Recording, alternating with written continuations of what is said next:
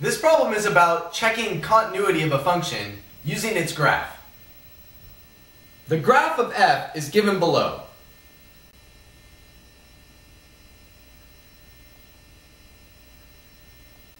On which intervals is f continuous?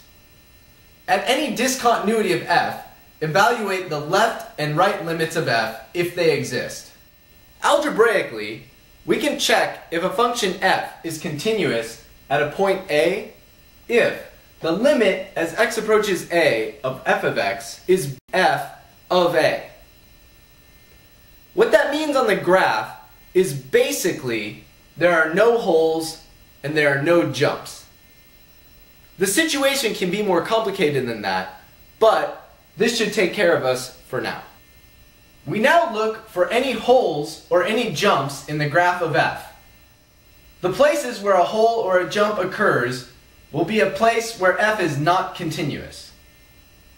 At x equals -2, there is a hole.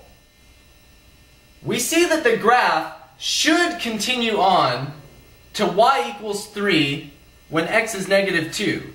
However, f is such that f of -2 is 5. So therefore there is a hole right here. There is a jump at x equals 4. At x equals 4, the values of f are coming down to -4 and then all of a sudden jump up to +2. That is a discontinuity. Notice the way it is drawn, the function f is continuous at all other points except x equals -2 and x equals 4. Therefore, the intervals on which f is continuous are -∞ to -2, -2 to 4, and 4 to infinity. We just determined that the function f is not continuous at x equals -2 and at x equals 4. Let's go evaluate the left and right limits of f at those two locations. At x equals -2, we need to compute the limit as x approaches -2 from the left of f of x. To do this, we look to the graph and approach x equals -2 with x coordinates from the left. So we're approaching this way, and we need to walk along the graph. As x approaches -2, we arrive at this hole. The height is y equals 3. So therefore, the limit as x approaches -2 from the left of f of x is equal to 3.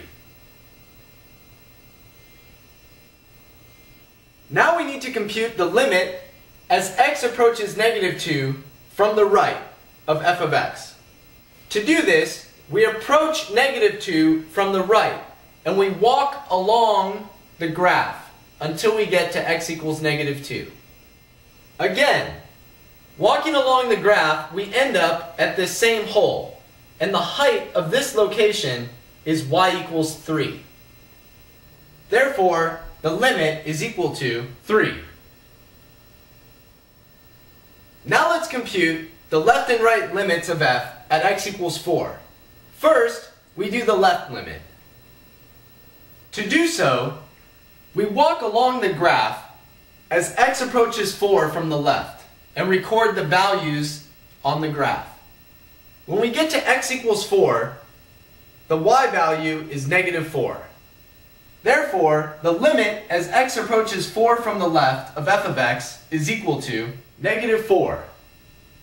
Now let's do the limit from the right. We walk along the graph as x approaches 4 from the right, and when we get to x equals 4, we record the y value, which is 2. The limit as x approaches 4 from the right of f of x is equal to 2. We conclude with our 4 limits. The limit as x approaches 4 from the left is -4, and as x approaches 4 from the right is 2. The limit as x approaches -2 from the left is 3, and also as x approaches -2 from the right.